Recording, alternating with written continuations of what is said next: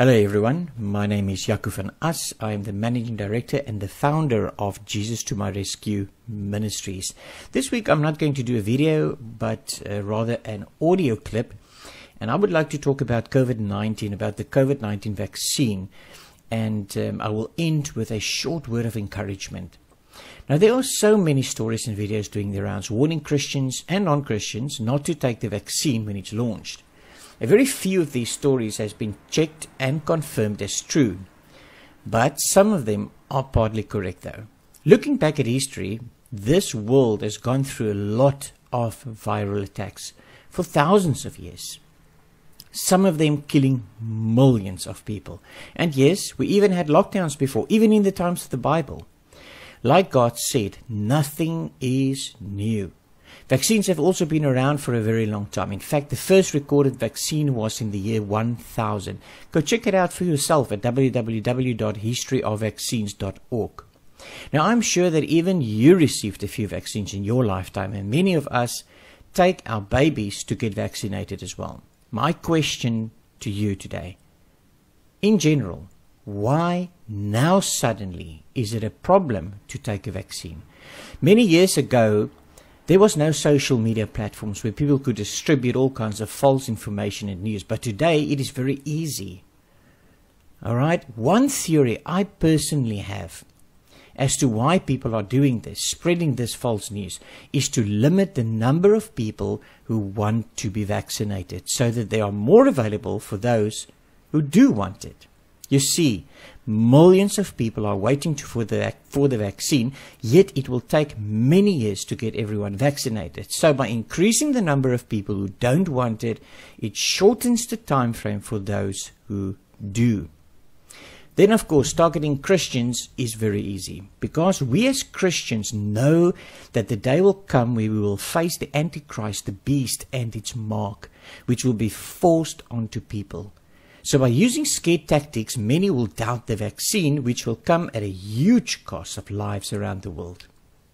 My fellow brothers and sisters in Christ, today I want to warn you to make sure of the facts. I've done it. I've even had a meeting with a scientist that works on the vaccine. In fact, that person being a true follower of Jesus Christ. Now, like I said, there are many stories, but I'm only going to touch on a few of them. Alright, number one, people say that the vaccine will change our DNA. Did you fact check this? I did. And according to the studies I did, it won't change our DNA. But why not go and do your own research and see for yourself? Then there is the story of aborted fetuses being used. This, in fact, is true in some way. In the 1960s, lung tissue of 2-week-old fetuses, only 2 of them, were used for testing purposes of vaccines that were then used for the chickenpox and polio vaccines, and maybe a few others as well. Although as a Christian, I do not support the fact that they did this. But these fetuses were aborted legally, and they also known. The lung tissue used did not change the DNA of humans who took these vaccines. In fact, many of you reading this or listening to this message right now took those vaccines. Since then, many other methods were used for the vaccines, and no more fetuses were aborted. Documented.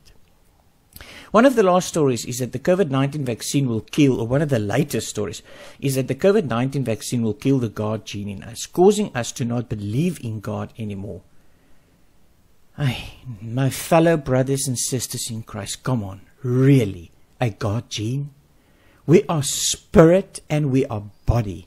Our connection with Christ Jesus is spiritual, not through some sort of God gene. How can any true follower of Christ believe this nonsense? We need to fact check everything we read and not believe every word we hear or every video we see to be true. When you read or see something, have you prayed about it? Have you asked the Holy Spirit to show you the truth? Have you gone into fasting to ask the Lord to show you the truth? How come people can sit for hours a day and read all kinds of nonsense on social media, yet they don't even read God's word? If the time we spend reading or watching videos on social media or TV are spent in the Bible, then we would already know the answers to all the questions. Social media stories confuse people. It influences people wrongly, and it even scares people. How confusing must this be for a newly born Christian? Let's talk about scientists quickly. Brothers and sisters in Christ, God uses doctors and has been doing so for thousands of years. Even one of his disciples was a doctor. Many of us have been praying for months on end for this crazy virus to stop. And then when God gives doctors and scientists the wisdom to create a vaccine, we turn around and we say that it's not from God? Just think about this for a while. What if the vaccine is the boat God is sending to his people to save them from this virus? Now let me talk about the mark of the beast. Many videos are going around saying that this vaccine is going to be the mark of the beast. Now I'm not saying that it will not be going forward, that the use of the vaccine could result in the creation of such a mark, but the actual vaccine being launched now is not done in a way to force people to take some sort of a mark to prove that they took it. Once that happens, well then don't take it for sure, because I won't. The actual vaccine cannot be the mark of the beast. Let's read Revelation 13, and I'm going to read from verse 14 to 17. It ordered them to set up an image in honor of the beast, who was wounded by the sword and yet lived. The second beast was given power to give breath to the image of the first beast, so that it be forced on all people, great and small, rich and poor, free and slave, to receive a mark on their right hands or on their foreheads, so that they could not buy or sell unless they had the mark, which is the name of the beast or the number of its name. I want to remind you again of verse 16. It says that it will be a physical mark, which is my point number 1. And it will be either on the right hand or the forehead, which is my point number 2. Now I want you to go and study the entire Revelation yourself, and then, only then, make your decision on taking or not taking the vaccine. If you want the truth, brother and sister in Christ, read the Word of God. Some people now even say that this mark and description and how it will happen might not be exactly as it is written in Revelation. Now, brothers and sisters, it will be exactly as it is written. Jesus gave John the exact words to write down. So if we say it might not happen exactly that way, we are saying that Jesus lied to John? God does not lie. Brothers and sisters in Christ, I'm not saying that COVID-19 or the vaccine is not end of time science. In fact, it probably is.